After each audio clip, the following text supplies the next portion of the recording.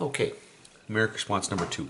We're going to find the limit as x approaches 4 of 1 over x minus 1/4. Now you can see in the numerator here, if you make x equal to 4, 1/4 minus 1/4, so it goes to 0.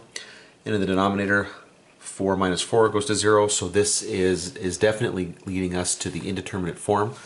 But you should check that first. Okay, don't just assume that that's going to be what's going to happen here, because you might end up doing a lot more work than you need to. But in this case, that is what's going on. So this implies to me that we got to do a little bit of work here, and typically in a question like this, the work that we got to do here is specifically combine the numerator there.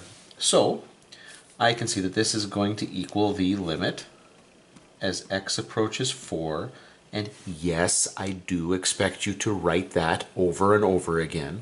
Okay, the minute you stop writing the limit as x approaches 4, you're telling me that you've already taken the limit. So until you've taken the limit, keep writing that. The common denominator up in my numerator here, okay, I'm going to leave the denominator like this, is going to be 4x, which means the numerator here is going to become x minus 4. I'm writing it correctly. I'm saying it wrong. 4 minus x. Okay?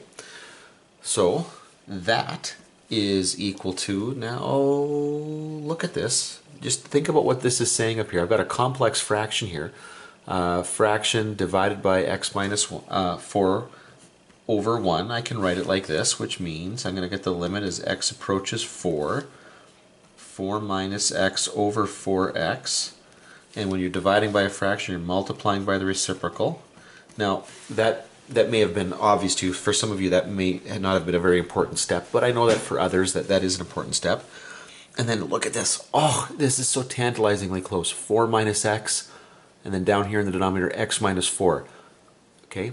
Everything's identical except the signs are different. So what I would do here is factor out a negative out of here. And this will get us the limit as x approaches 4. Notice I still write that. Negative 1 x minus 4 over 4x times 1 over x minus 4. And now I can say, look at that. Those two terms are the same. Now, they don't exactly cancel out here. There's one spot where they don't cancel out. They will not cancel out when x is equal to 4. But that's okay, because I'm taking the limit as x approaches 4, so we never actually do reach 4.